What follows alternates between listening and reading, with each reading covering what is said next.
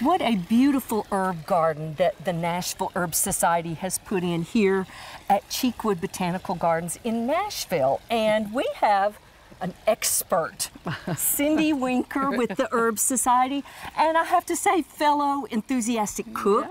Yeah. And you're in charge of this wonderful culinary herb garden that I'm envious of. Let's talk about some herbs that are a little different, because we know them and grow them as far as basil, parsley, oregano, but you've got some unusual ones. We do. We have some really fun herbs. The lovage is a really great place to start. It looks like celery, acts like celery, tastes like celery. You can use it as a celery substitute in cooking. You can makes a great straw for a Bloody Mary because the stems are hollow. So when you cut that stem off, you've got a lovage straw, and you can use it to decorate your Bloody Mary, and doubles as a straw. It is perennial here. So you can see this is a new one, but you can see the small ones that are beginning to come up after the winter. Right. So, and for some reason, my grandmother called this smallage. Oh. But it doesn't stay very small. It can get pretty tall. About 2 feet. Yeah. So it will get about 2 feet tall. But you know, the interesting thing about herbs, they've been with us since the beginning of mankind. So they have all kinds of legends and stories. And so your grandma probably had something that mattered to her. Exactly. And that's why she called it smallage. But it will get about 2 feet tall. And you cut it back in the wintertime and mulch it heavily, and it pops its little head right back up in the spring. And obviously it's a sun lover. Sun lover, and most of these like the sun. You know, a little bit of shade in our hot Tennessee afternoons doesn't hurt. None of them are offended by that. That's right, neither am I. Yeah, exactly, exactly. And let's go over here to this other one that I absolutely love, sorrel.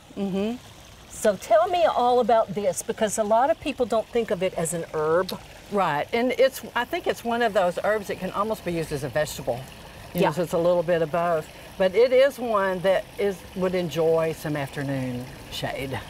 And we get more shade than you realize here in this garden. It is perennial, it will pop back up. Again, do the same thing, cut it back, mulch it, and up it comes. This is a plant from the last several years, so this is new, newly sprung this year. And I tend to use it kind of like spinach. You can use it like spinach, you can pop it in some eggs, you can do all kinds of things with it. It has a bright flavor that really livens stuff up. It makes a great lovage soup. And those recipes are, you know, kind of all over the internet. Right. But, you know, but it makes a great soup. Good in any of those things that you could use spinach for, really. Right.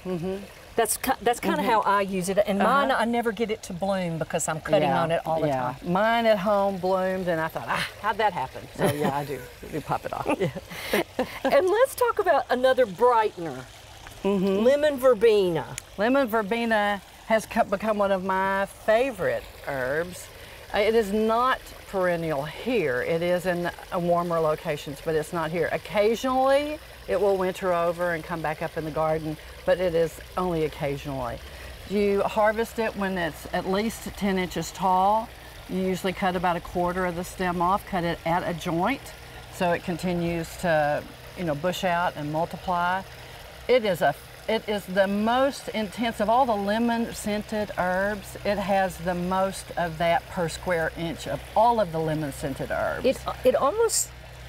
It's kind of got a sticky feel to it. It does. And so when you cook with it, you make a lot of syrups with it, or a lot of infusions, and you strain that out. I make a great verbena cream that I pour over berries in the summertime that I have tossed in a lemon verbena syrup.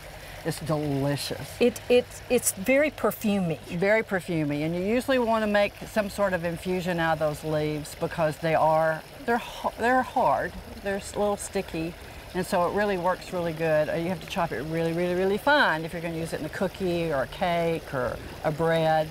You can use it as a substitute for lemon zest. I'm sorry, how many times have you gone, I need lemon zest, I don't have any.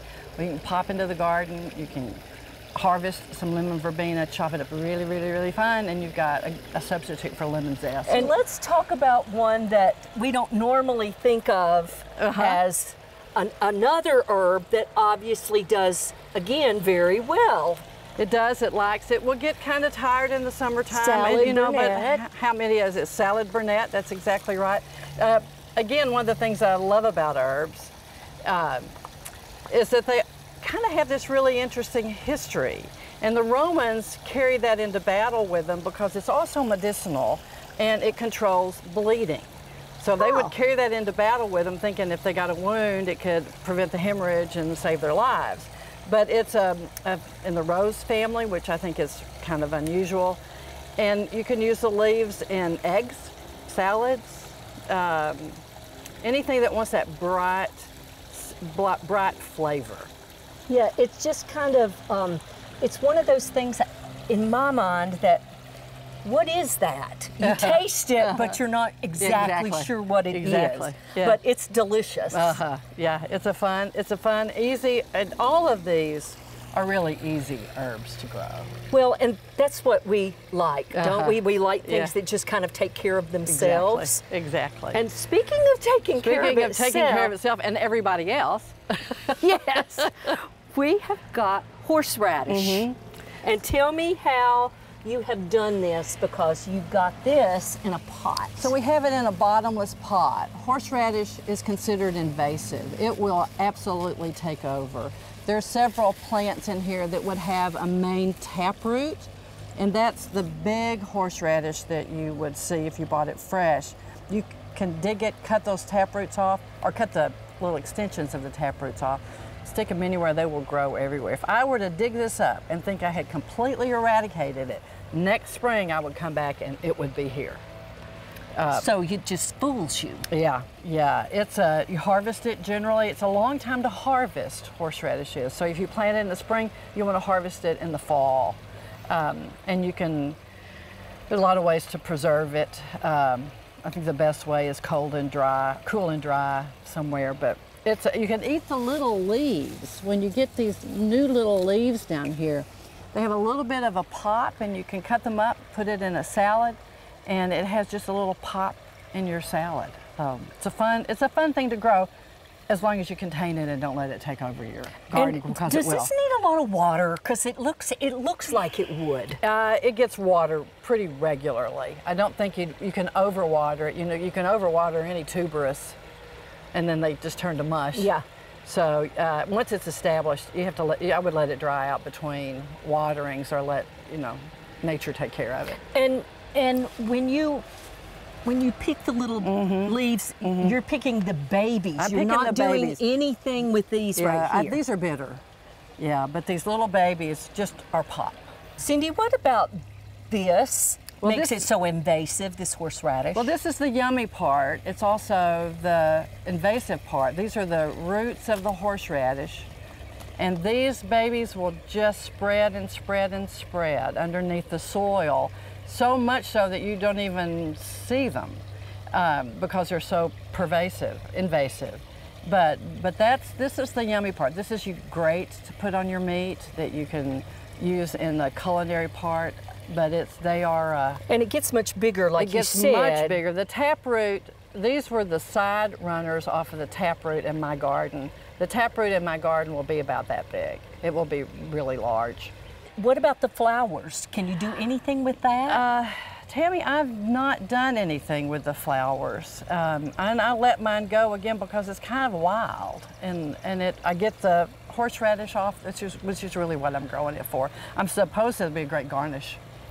Correct. Yeah. Correct. But I've not ever used them for anything specific. So herbs that can be dried, and almost all of these are able to be dried.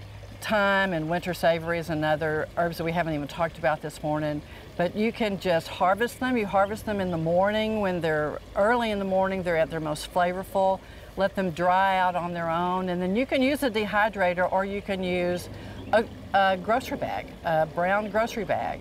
Take the dry herbs. When I say dry, I mean not wet with moisture, water, or whatever you wash them with. Let that go away. Put them in the brown paper bag, roll it up nice and tight, stick it in a cool, dark place, and in weeks, go back, pull them out, strip them off, put them in your jars, and you have them all winter long. Cindy, y'all have an annual plant sale. We do. And it's every April. And you sell how many? 10,000 plants. Wow.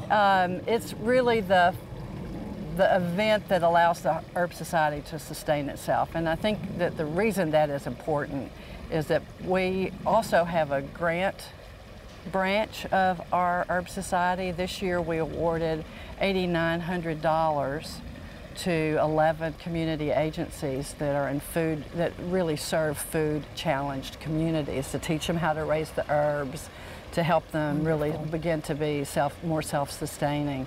And we think that that community service is really important. We support this garden entirely. We have another garden that we support in Centennial Art Center. So we provide a great service, we think, to the community. I believe it. And that plant sale is a sustaining feature that allows us to continue our operations.